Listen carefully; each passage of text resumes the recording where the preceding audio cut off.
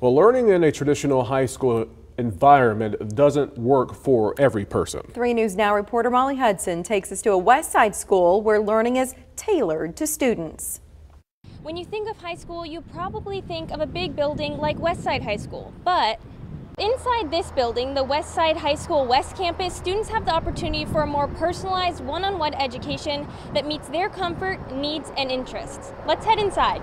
A family atmosphere. About 50 students fill the halls and find comfort in being themselves. You know, it's just a good environment to be around, all the people here. I get along with almost everybody, you know, and the teachers make me feel welcome. Ty is a junior at the West Campus and says having the support has helped his education. As far as me being caught up on work, I've done way better than I thought I could ever do.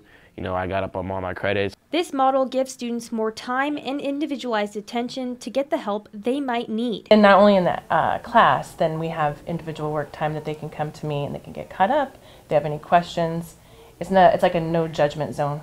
And teachers are able to scale in on the students' interests and goals.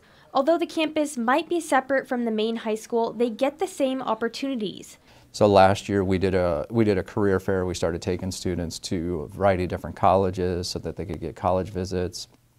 We've also done industry tours where we take them out into businesses so that they can see what's available to them. And these opportunities have been successful on this campus. Last year, we had 2 students get full ride scholarships to UNO and Metro. And so they have the same opportunities. Students could be placed on this campus for a variety of reasons, but teachers and students feel there's often a misconception that this is where bad students go. But it's for students to feel safe and thrive in a smaller setting. They are comfortable here. They know that they can trust us.